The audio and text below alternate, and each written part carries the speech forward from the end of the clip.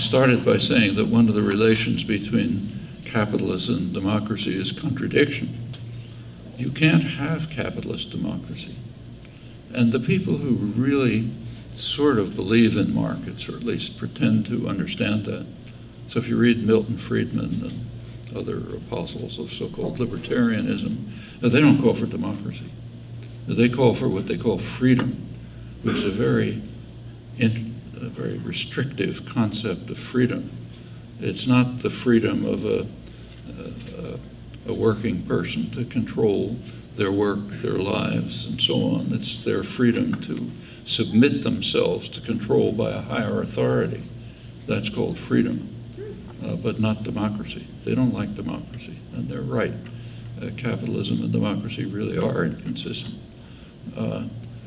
Actually, what's called libertarianism in the United States is about as extreme an example of anti-libertarianism that you can imagine.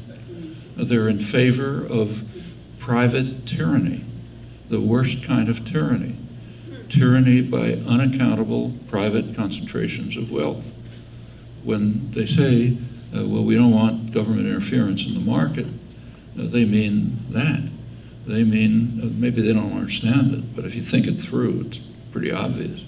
The kind of interference in the market they want to block is the kind that would permit unconstrained tyranny on the part of totally unaccountable private tyrannies, which is what corporations are. It's worth bearing in mind how radically opposed this is to classical liberalism. Now, they like to invoke, say, Adam Smith, but if you read Adam Smith, he said the opposite. He's famous for not, the claim is that he was opposed to regulation, government regulation, interference in markets. It's not true. He was in favor of regulation, as he put it, when it benefits the working man. He was against interference when it benefited the masters. That's traditional classical liberalism. This, what's called libertarian in the United States, which likes to invoke the history that they've concocted, is radically opposed to basic classical libertarian principles. And it's kind of astonishing to me that a lot of young people, say college students, are attracted by this kind of thing.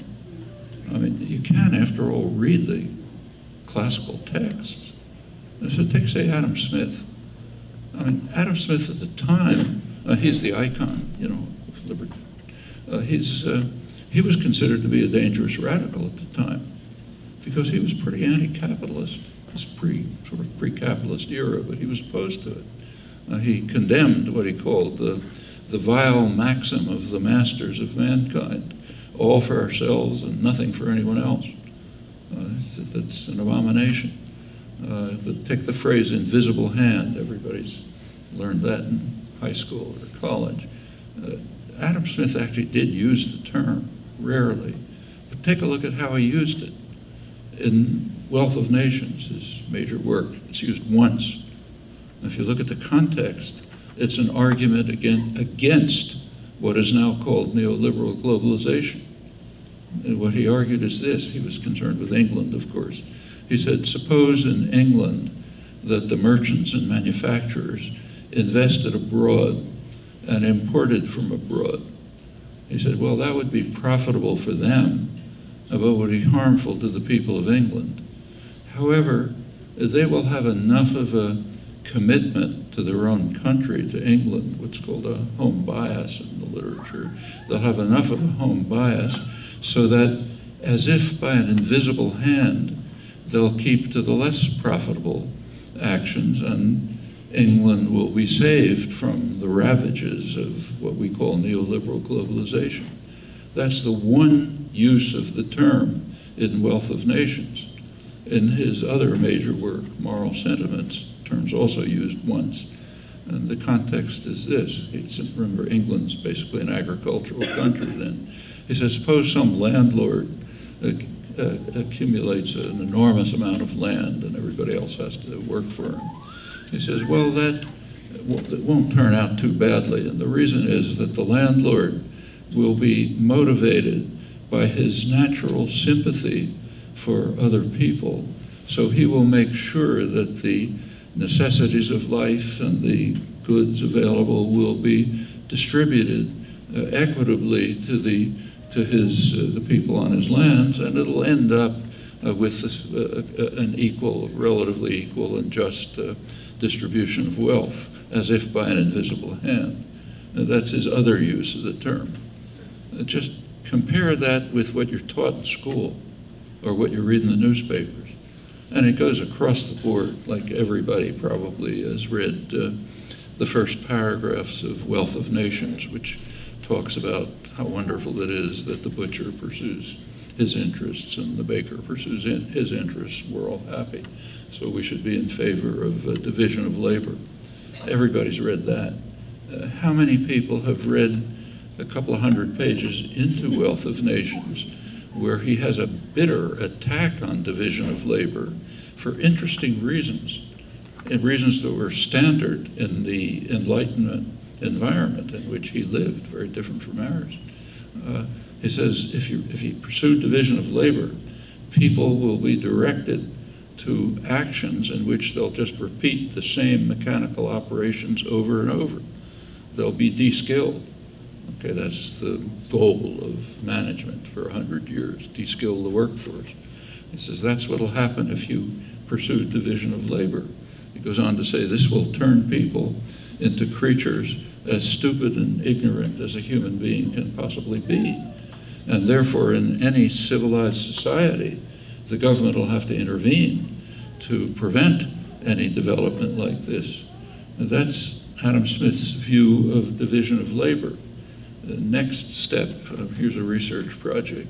Take the standard edition, scholarly edition of Wealth of Nations, produced by the University of Chicago Press, naturally, on the bicentennial, with a scholarly apparatus, footnotes and everything else. And take a look at the index. There's a scholarly index. Look up division of labor. This part of the book is not referenced. You can't find it unless you decide to read 700 pages. Then you can find it. But that's his concept of division of labor. And it continues like this. I mean, I'm not extolling a lot of things that you can harshly criticize, like his advice to the colonies. But nevertheless, it's a very different picture from what's called libertarianism or capitalism today. Capitalist democracy would self-destruct. Capitalism would self-destruct. And that's why it hasn't been instituted. The masters understand that they cannot survive a capitalist economy, laissez-faire economy. And you take a look at the history, it's pretty interesting. So the United States, when it was independent, so it could reject the rules of sound economics, and it developed. And there were other countries that were poised for an industrial revolution and were given the same advice, like Egypt and India. In fact, India already was the commercial industrial center of the world, more so than England. Egypt was poised for an industrial revolution.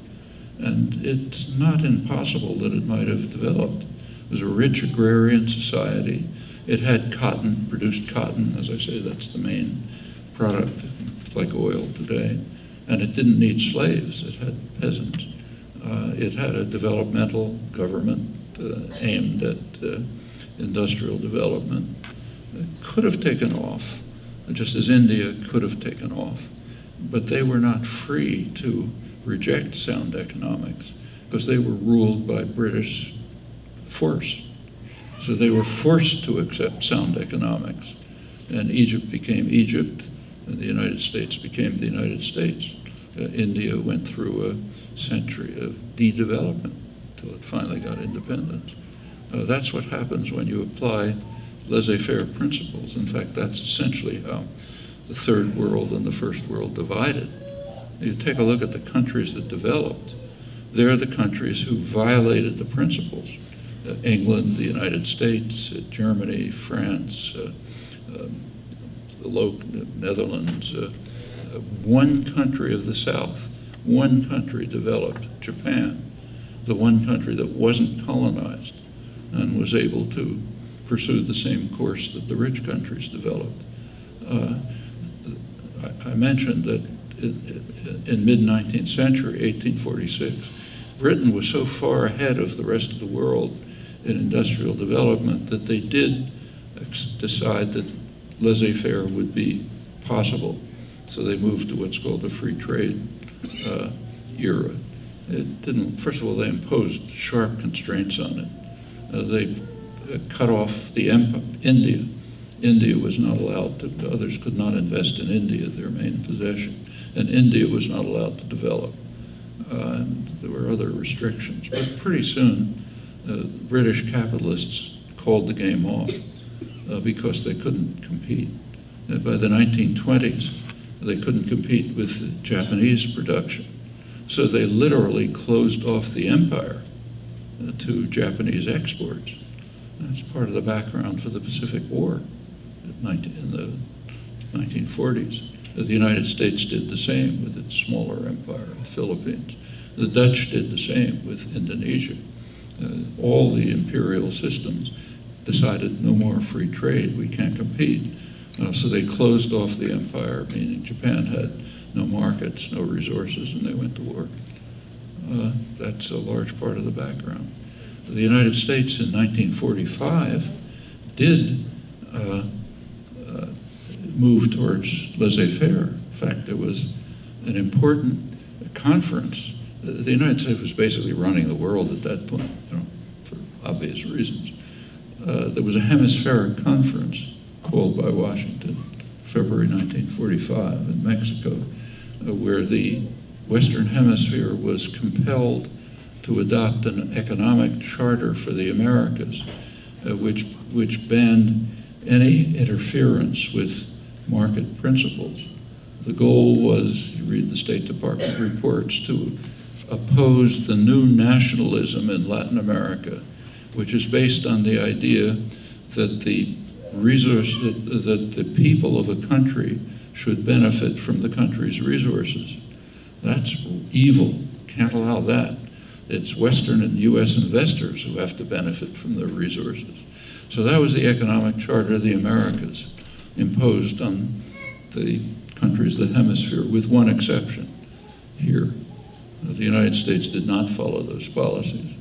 Quite the contrary, as I mentioned. There was a massive development of a state-based economy with an industrial policy, the kind that created the modern high-tech economy. You can see it right across the river. Take a look at MIT, right? One of the main centers of this. If you looked at MIT in the 1950s, when I got there, it was surrounded by electronics-based high-tech firms like Raytheon and iTech, huge IT firms. You take a look at MIT today, take a look at the buildings. It's Novartis, Pfizer, and so on. The reason is completely obvious. During the 50s and 60s, the cutting edge of the economy was electronics-based. So the way to get the public to pay for it was to scream Russians and to get them to pay higher taxes for the Pentagon. And then the Pentagon would fund the research and development, like my own salary, for example. I shouldn't complain too much. And and of course, so-called private industry was around there like vultures to pick up the products and the research and just market it. Well, since the 70s, the cutting edge of the economy has been moving towards being biology-based. So funding, government funding, has shifted. Pentagon funding is declining. Funding from the NIH and other so-called health-related government institutions is increasing. And the private corporations understand that.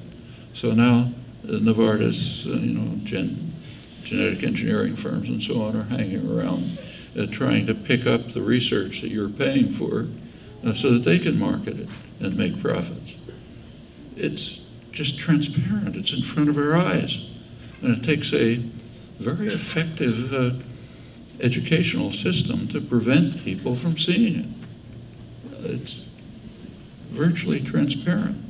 That's the way really existing capitalist democracy works. I'll say a final word about democracy, and then I'm afraid I have to leave. There's a major attack on democracy all the way through. But by now it's reached the point which is pretty remarkable. I mean, you take a look at one of the main topics in mainstream political science, I'm not talking about radicals, mainstream political science is comparing public attitudes with public policy. It's a fairly straightforward, it's hard work, but straightforward effort. We have the public policy, so you can see it.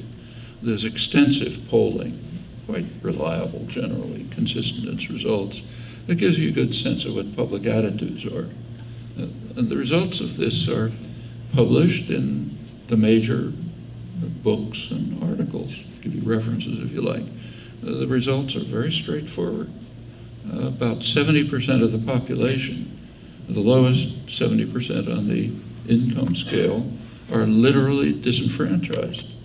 Their opinions have no effect on policy. Their elected representatives don't pay any attention to them. That's one of the reasons why many of them don't bother voting. They're not going to pay attention to them anyway. They may not read the technical literature, but you understand it in other ways. As you move up the income scale, you begin to get a little more influence on policy. When you get to the top, and contrary to the Occupy movement, it's not 1%, it's more like 1/10 of 1%. When you get to the top, where the massive concentration of wealth is, they basically set policy. It's not democracy, that's plutocracy. And that's what we have accepted. Now, the good thing about it is it's changeable. It's not controlled by force. We are very free in that respect, thanks to victories over the centuries. It's not possible now for a corporation to do what Andrew Carnegie, the great pacifist, did in 1890. That gives a lot of options, and you have to make use of them. Afraid I got to leave.